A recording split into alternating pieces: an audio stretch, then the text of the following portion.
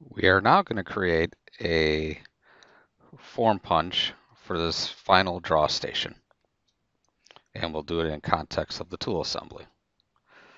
I'll select the form punch function.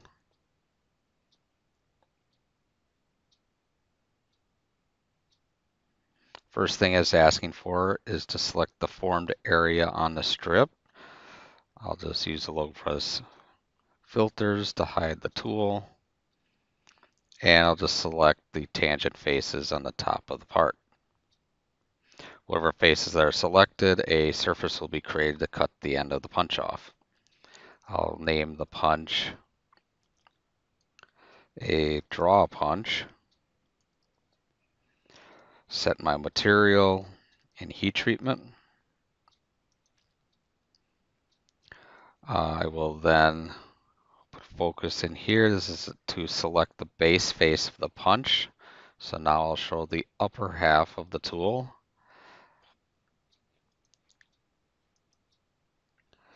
And that will be the base face will be the underside of the punch shoe.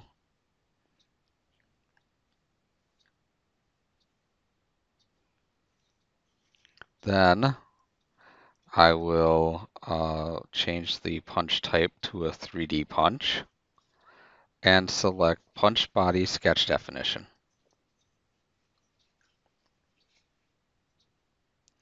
It puts me into a sketch and normal to the sketch looking down from the top. And I will just start sketching in lines for the perimeter of that punch.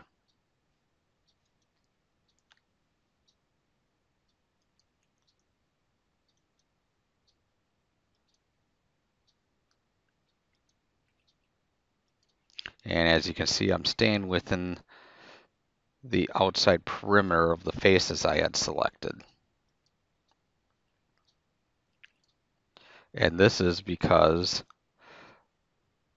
if I had drawn it outside the perimeter, LogPress would have to extend the surface of those faces. And because of the shape of the outside perimeter having convex shapes or concave shapes, I should say, it's not going to be able to extend those faces easily. And probably in this case, not at all. So I will keep it within that perimeter. Now I'm going to show my sketches and use these vertical and horizontal center lines that LogPress gives us to dimension this punch. I'm going to use a LogPress sketch tool called Convert for Construction to convert that horizontal line and these two vertical lines. And then I'll place some dimensions there to there. And then also up to here.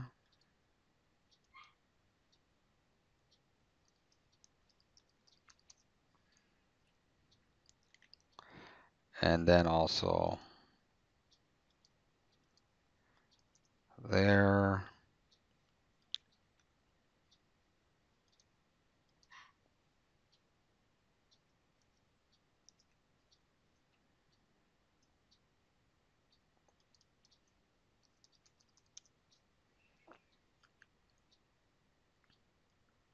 Okay.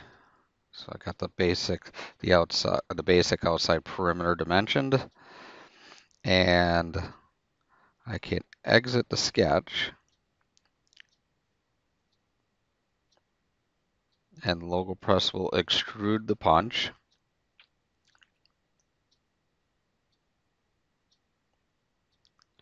And then when it attempts to cut the end of the punch off using that surface, you can see it gives me a warning saying that the surfaces are too complex to extend. Well, that's because of this area right here up on the sidewall. It can't extend that out. It doesn't know what to patch that in with. So I'm just going to select OK and let it create the punch anyways.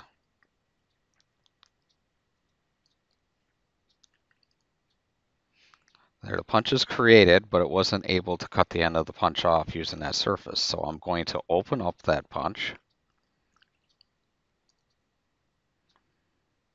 I'll show the surface body. You can see most of the punch is within the faces except for this area. So what I'm going to do, first I'll take and delete that cut extrude feature, or surface cut feature, I should say. And I'll hide the surface body.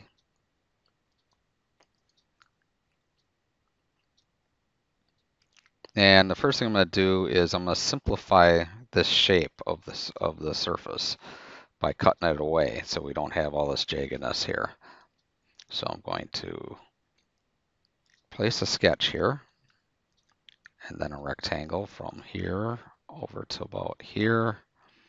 And then I'll use a SOLIDWORKS surfacing tool called Trim Surface to set it to remove this, this, and this. And now I'll use the extend surface function to extend these faces up to a point.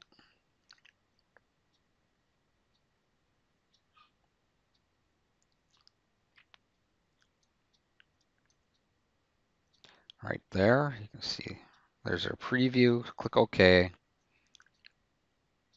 There, we've cleaned up the surface. I'll show the solid body again. And now I'll use this surface to create a new surface cut feature.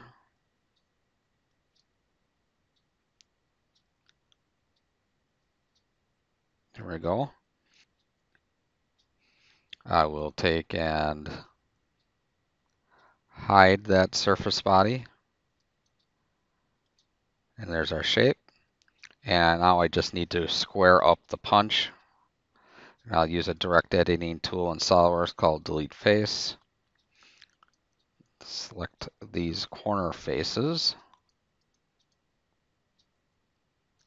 Set it to delete and patch. Select OK.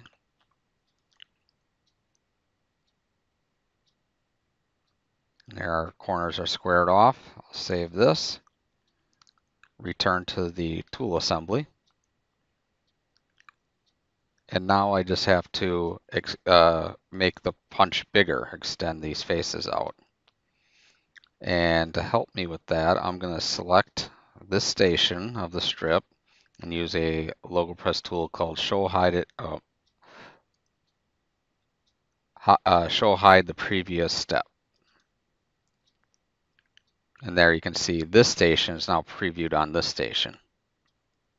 And we need to make the punch big enough to cover the flange of that incoming station. So I'll take and click on and edit this punch in context of the tool. Edit part. And then I'll use a direct editing tool called Move Face. And I'll select this face right here, and I'll just drag this arrow out until it's big enough to cover. And then I'll just fine tune this, drag it out a little bit more.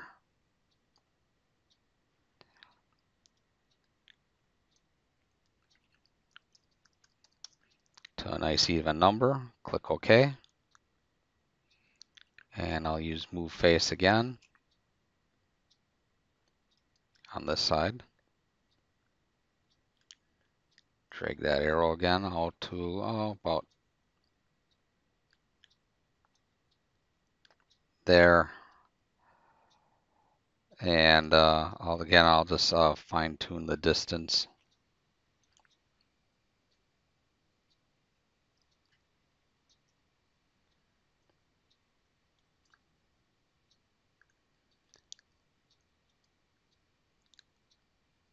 Move this face.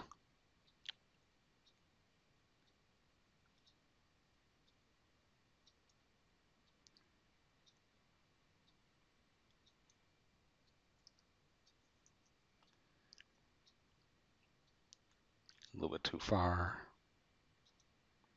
There we go. And I'll do the same thing over here.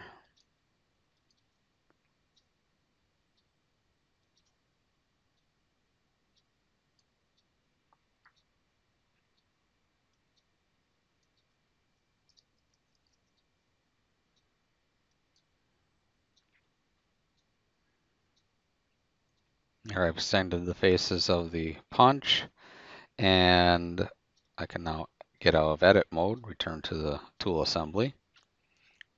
I don't need this preview anymore, so I'll select the station and hide that preview. I'll show the rest of the tool.